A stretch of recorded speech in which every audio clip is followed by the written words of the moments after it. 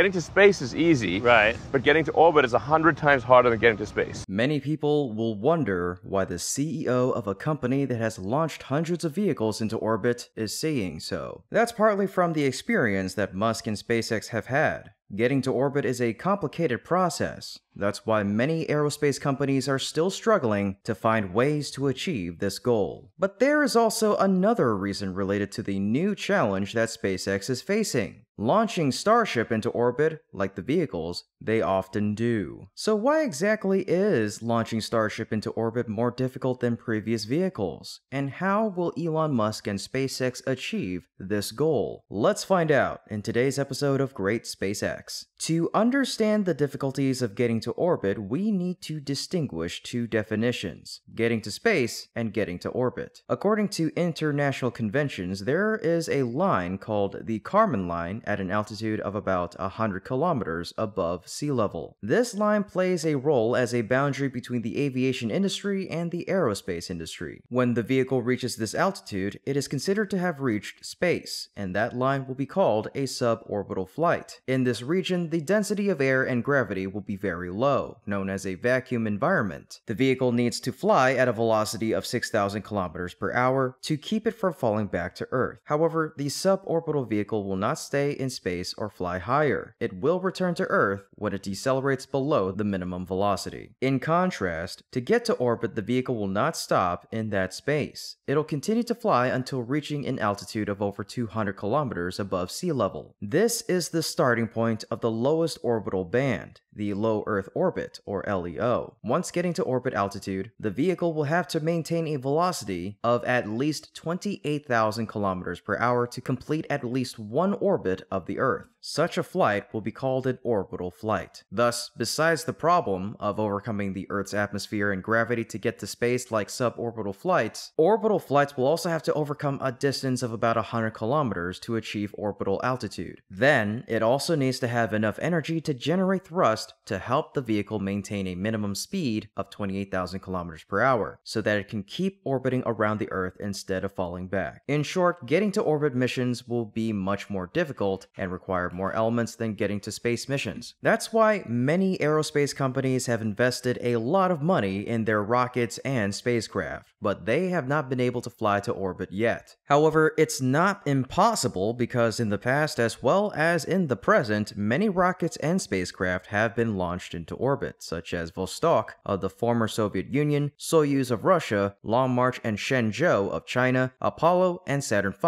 of NASA. But what about SpaceX? Well, they've already launched a lot of rockets and spacecraft into orbit. In September of 2008, with the successful launch of the Falcon 1 rocket, SpaceX became the first privately funded, fully liquid-fueled rocket to reach orbit. Then, on May 30th of 2020, SpaceX became the first private company to send humans into orbit by launching a Crew Dragon spacecraft on a Falcon 9 rocket. Falcon Heavy has also been continuously launched from 2018 to the present, but not as often as the Falcon 9. However, we're still scratching our heads over why launching Starship into orbit is a problem for SpaceX. What is the difference between Starship and their previous vehicles? The reason is probably because of the greater expectation that Starship is carrying: the colonization of Mars. That task is much more difficult than those of previous vehicles, like launching satellites, flying to the ISS, or NASA-commissioned missions, and more. It is designed to send humans to Mars. To meet its higher ambitions, Starship must undergo a lot of changes compared to previous vehicles, such as mass, payload, materials, engines, propellant, integrated technologies, and more. Mass has to be the most obvious factor. The greater the mass of an object, the greater the thrust required to lift it. This is well proven in Newton's second law of motion. Force equals mass times acceleration, where the force will be directly proportional to mass if acceleration is the same. When comparing this aspect, the aforementioned vehicles cannot match the Starship. Specifically, Starship has a total mass of 5,000 tons, which is about 10 times heavier than the Falcon 9 around 5 times compared to Falcon Heavy, and about 1.7 times compared to the Saturn V, the heaviest rocket in the world in the past. Additionally, Starship will have to carry a much larger payload than their previous vehicles, including crew and cargo. It is especially designed to send about 100 people or about 1,000 tons to Mars in the future. Other changes with new materials, engines, propellants, and other technologies can also cause risks and problems during Starship's orbital launch. The use of stainless steel alloys, Raptor engines, liquid methane, and an orbital fuel supply system has never been seen in SpaceX's previous vehicles, so no prior evidence or experience can prove that these changes will be successful. The launch support system is also a factor that caused difficulties in Starship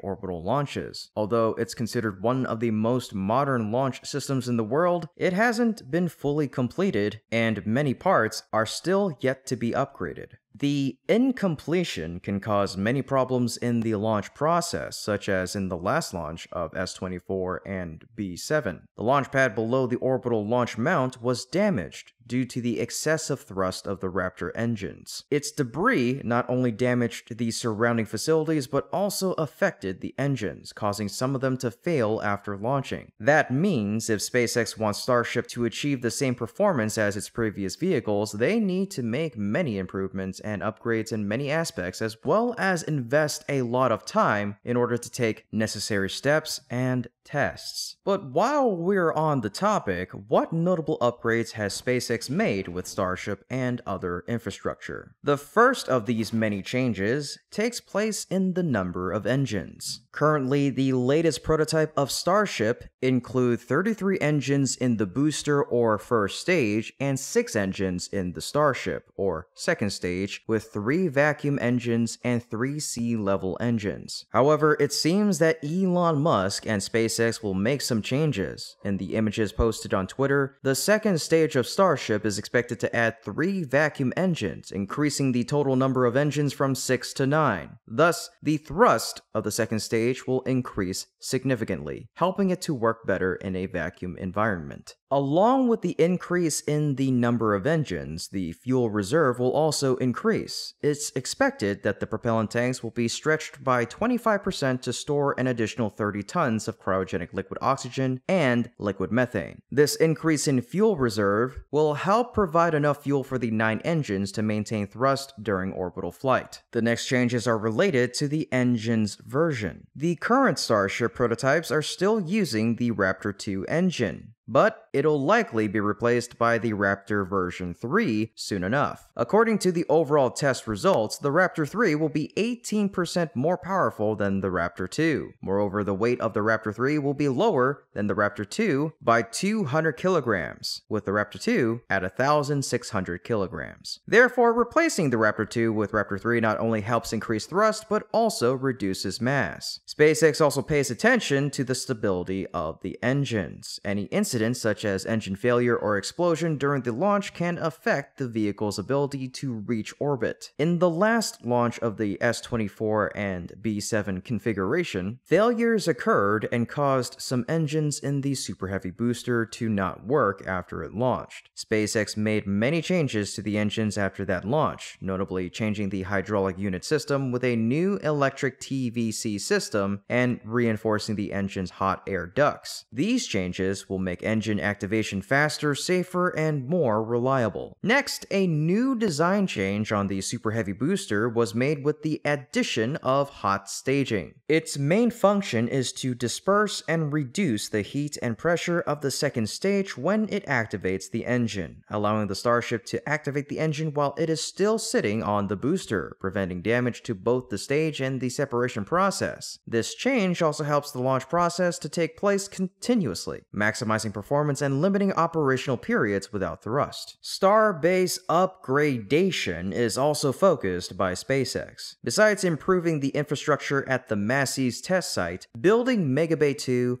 and the new Star Factory at the production site, the most notable changes probably took place at the launch site, with the completion of the deluge pipe system and the water-cooled steel plate system below the OLM. All parts of the system have been connected and are undergoing testing. This system will help strengthen the launch process of upcoming missions, especially helping increase the safety of the infrastructure at the launch site, mainly to avoid possible destruction during liftoff, such as with the last launch of the S-24 and B-7 configuration. So there you have it. All of these changes will further strengthen the goal of sending the first Starship into orbit. However, there's still a lot of work that SpaceX has to do toward that goal. And as Musk said, getting to orbit will be difficult. But if they can get Starship to orbit, SpaceX will again create a new record for the world aerospace industry. At that time, the frontier that is the Earth's orbit will no longer be their target. Instead, it'll become the starting line for the next missions in the future. Well, folks, that wraps up our show for today. We hope you enjoyed learning more about the amazing progress happening over at SpaceX. If you want to support our channel and get access to exclusive content, please consider becoming a patron by clicking the link in the description below. We appreciate your generosity and your passion for space exploration. As always, this is Kevin from Great SpaceX, and until next time, keep looking up.